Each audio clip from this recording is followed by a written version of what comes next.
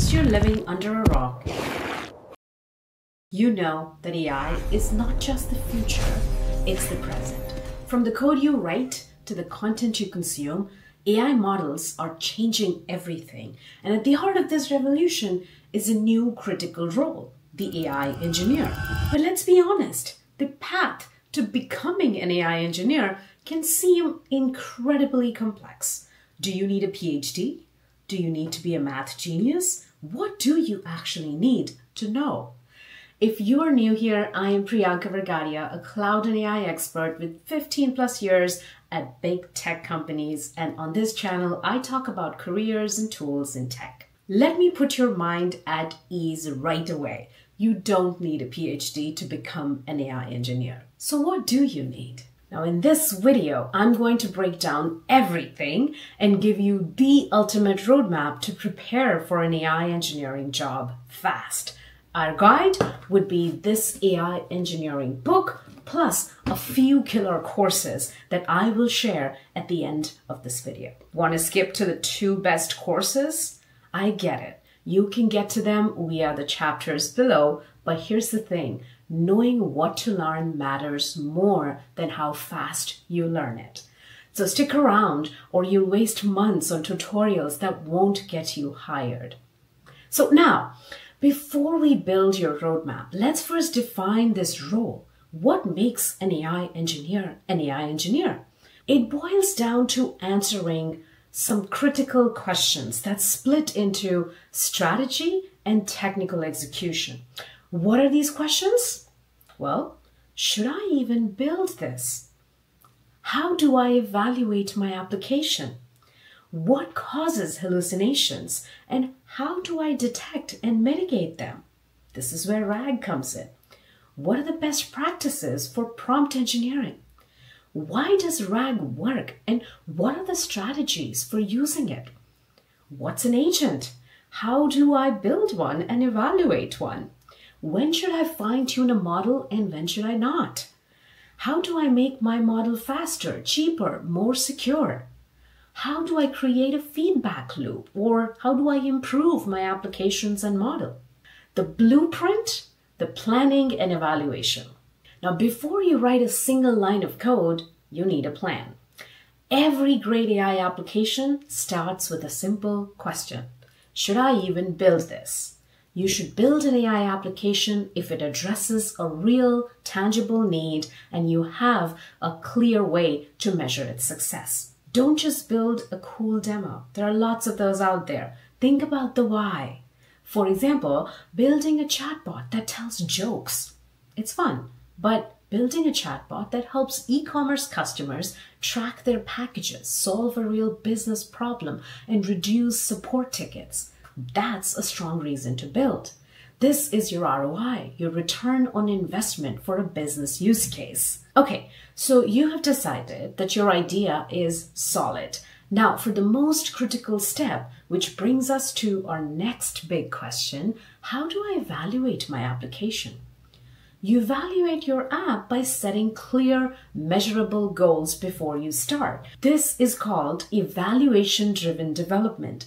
It means tying the AI's performance to a real-world outcome.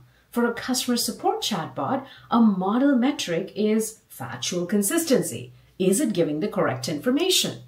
But the business metric is customer satisfaction or number of support tickets resolved.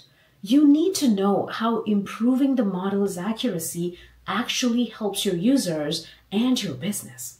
This leads to a fascinating follow-up. Can I use AI to evaluate AI outputs? Well, the answer is a resounding yes, right? This is the cutting-edge technique called AI as a judge. You can use a powerful model like GPT-4 to act as an impartial evaluator for another model's work. You provide it with the original request and the generated answer, along with a detailed scoring rubric. For instance, you can ask it, on a scale of 1 to 5, how helpful is this answer? This allows you to automate evaluation in a scalable way. Now we get to the heart of AI engineering, ensuring your model provides high quality, reliable answers. Now this brings us to the biggest boogeyman in AI. what causes hallucinations and how do I detect and mitigate them? Well, hallucinations happen when an AI confidently states something that is completely false. This is because models are probabilistic word predictors, not factual databases. If they haven't been trained on specific factual data, they will essentially guess the most plausible sounding sequence of words, which can be wrong. To detect hallucinations, you have to verify the output against a trusted source of information. To mitigate them, our best tool is retrieval augmented generation, or RAG. Now, we will dive deep into that in a moment. You can also give the model explicit instructions in the prompt, like only answer based on the provided document. If the answer is not in the document, then just say, I don't know. To get these high-quality responses, you need to master the art of communication with AI. So, what are the best practices for prompt engineering? Well, the book here outlines many, but they boil down to a few key principles. The first one is be incredibly specific and provide context. Don't just say write a poem. Say write a 4-stanza poem in the style of Edgar Allan Poe and about a lost cat. Now, second could be provide examples, a technique called few-shot prompting. Show the model exactly what you want. And third is break down the complex tasks into a sequence of simpler prompts, which means make sure you always have a role, audience, and a task in your prompt. Now, let's circle back to our best weapon against hallucination.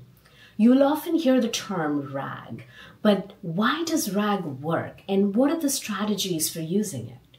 Well, RAG works because it grounds the model in reality. It's an open book exam for AI. Before generating an answer, the system retrieves factual, up-to-date information from a trusted source. This source becomes part of the context. The model is then instructed to answer the user's query based only on this retrieved information. Key strategies include choosing the right data to retrieve from, whether that's your company's knowledge base, specific set of PDFs, or the live internet, and using efficient search techniques like vector search to find the most relevant information. Advanced techniques in production readiness. Now, once you've mastered prompts and RAG, you're ready to go to the next level. Let's start with a very exciting concept. What's an agent and how do I build and evaluate one? Well, simply put, an agent is an AI that can perform actions to achieve a specific goal. It uses tools, which can be anything from a calculator to a web search API or even an email client. You build an agent by giving it a mission and a toolbox. You evaluate it based on a simple metric. Did it succeed in completing the mission? For example, an agent's mission could be to find the best 3 Italian restaurants near me and then make a reservation for the top one at 7 p.m. Now, there are times when even RAG and agents aren't enough to get the specific behavior that you need. This brings us to a crucial decision point. When should I fine-tune a model and when should I not? Now, fine-tuning means training a model a little bit more on your own custom data set. You should only consider it when you need to teach the model a very specific style, format, or behavior that is difficult to specify in a prompt. For example, teaching a model to write in a unique brand voice of your company. You should not fine-tune a model just to teach it new facts. That's what RAG is for.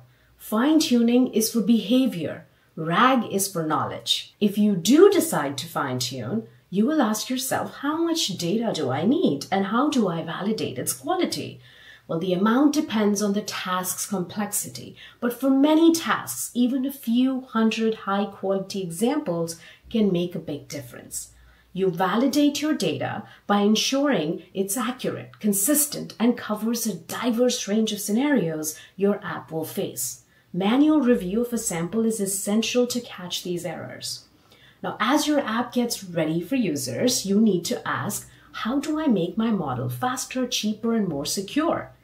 You can make your models faster and cheaper by using smaller, optimized models and using techniques like quantization, which is like making the model's brain work with smaller numbers.